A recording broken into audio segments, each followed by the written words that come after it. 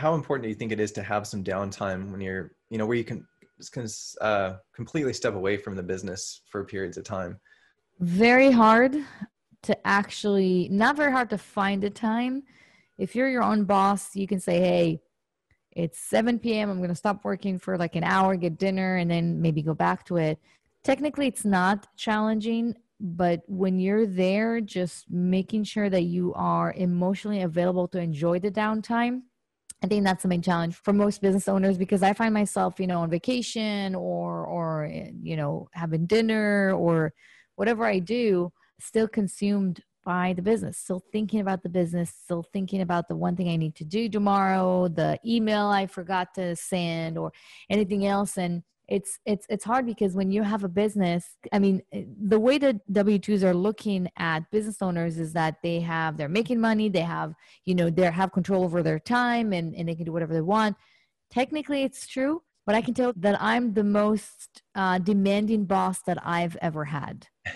And I'm working the hardest that I've ever worked in my whole life, period. Sometimes I work until 1, 2 a.m. Sometimes I work until midnight. Sometimes just until, 7 or 8 p.m.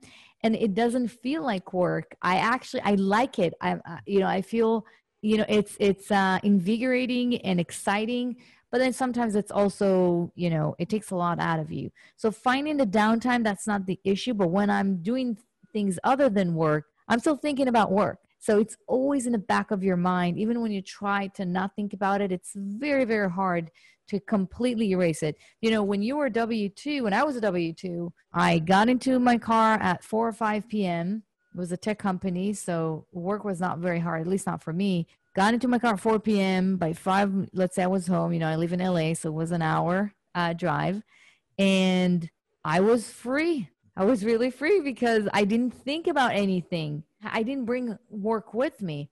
There were other things that I didn't like about it, but this is the main thing, that kind of the main difference between a W-2 and a business owner. When you're a business owner, you can find all the time in the world. The big issue is, are you emotionally available? And this is the thing that I'm still working on. So. Yeah, that's challenging for sure. And I think that's the one thing that a lot of people don't recognize when they think that they want to work for themselves. They don't realize how attached they're going to be to the business and how much they're going to be thinking about it. You don't clock out really. So